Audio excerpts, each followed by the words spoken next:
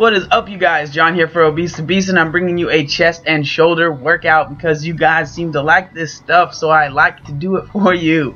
Alright, so first, with chest and shoulders, I always like to start out with chest, obviously, and I like to start out with compound movements. So for me, I have been working on my upper chest, so that's why I like to start out with incline chest pressed with the barbell.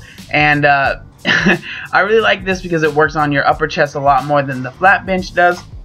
A couple cues I like to use is definitely keep your scapula retracted. So what that means is basically you're not just putting your back straight on the bench. You're kind of having an arch to your back, and I'll explain that a little bit more when I move on to the flat bench right here. So you can tell, obviously, I don't just sit down. You want to lift your back up, and then I'll post a link to Chris Jones's video about retracting your scapula, because he does a really great video that explains exactly what that means.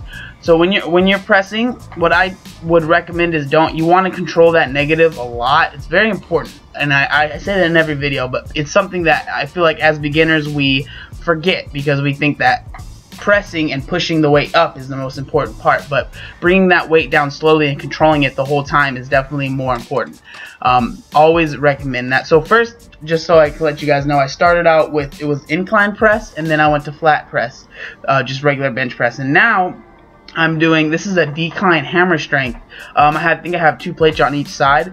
This thing is really awesome. What I like to focus on is you want to almost feel like you're twisting your wrists in when you're pushing out, because you can feel it a lot in your chest. And this thing is awesome, as you can see by my sweet faces that I like to make when I am struggling on the last rep there.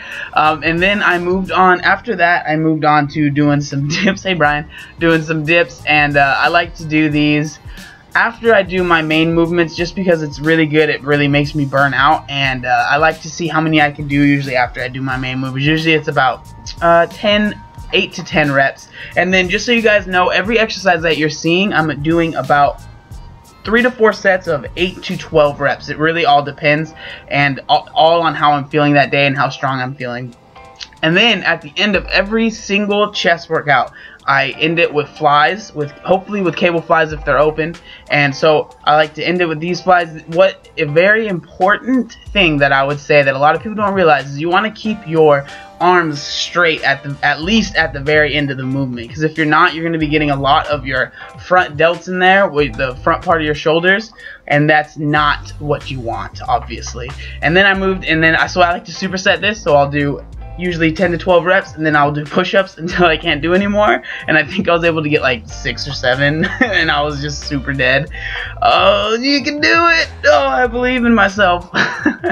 And then after that I moved on to shoulders. I like to start with rear delts, which is like the back part. It's almost like your back. It's on the back part of your shoulder. A lot of people don't hit this muscle enough, and they're lacking in it a lot, so I like to start with rear delts first. With this couple cues that I like to use is you want to be pulling with basically with your thumb and your index finger, and your other fingers are there just to they're just there, you know what I mean? You're not using any of the rest of your hand to pull the weight back, and you want to keep your chest up and almost like a bend to your back, you know what I mean? You don't want to be leaning forward at all, because you won't be hitting your rear delts like you're supposed to be. And then after that I moved on to, just did some side lateral raises. My biggest advice on this exercise definitely is you want to be like a classy lady and keep your pinky up. When you're lifting that weight up, you want your pinky to be almost like twist your wrist so your pinkies are up. You'll definitely hit your the middle delt a lot better, and try and hold it at the top if you can. I feel like I feel a lot better of a burn when I do that, for sure. Like, it doesn't even compare that if I'm just going up and down without even thinking about it or controlling it at all. Well, that was cool. That was cool looking.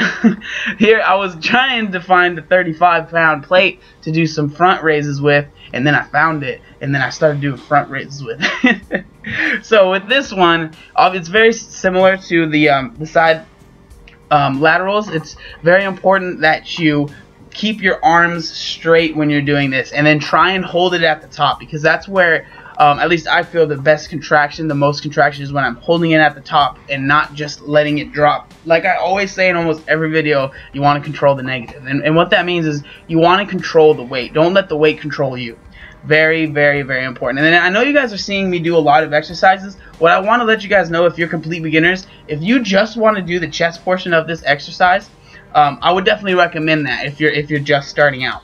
If you've never worked out before, I would not recommend doing chest and shoulders in one day. That would just be, I feel like, too much.